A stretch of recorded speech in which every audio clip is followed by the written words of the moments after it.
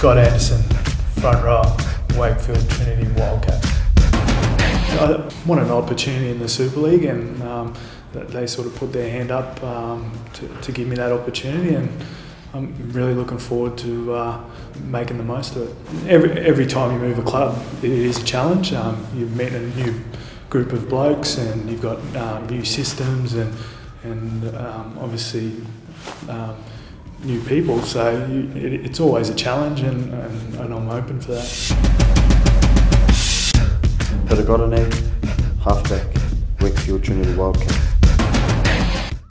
When I came over with the World Cup, I certainly loved the lifestyle and the experience I had there, and coming over to England was just unbelievable. And when the offer came on the table, and I only knew one of the players, which was Ali Lawatiri, I asked him about it and stuff, and he was pretty much positive about everything about the club. He said the club is awesome, and they have been since I've been here. They've been just so welcoming. The boys are just awesome, tremendous bunch of boys. Hopefully I get to know them a bit better, and hopefully we'll string some combinations together.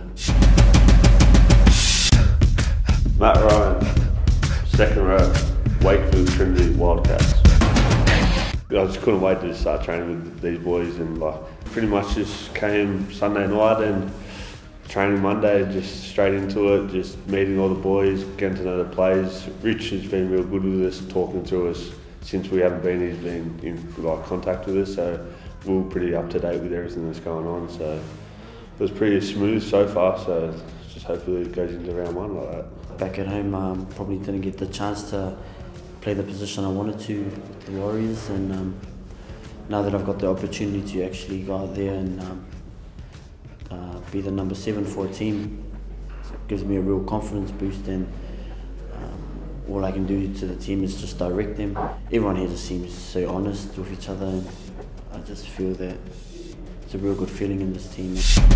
First time I seen snow last night, so it was pretty exciting, but being a redhead, I'm pretty happy with the cold instead of the sunburn, so I'm happy about that. Yeah, I definitely feel that I bring a bit of experience. I sort of got to find my way in the squad, and see where I sort of stand before I sort of really put my hand up. And but yeah, I want to bring a bit of consistency, and looking to sort of do the hard yards down the other end, and see what happens.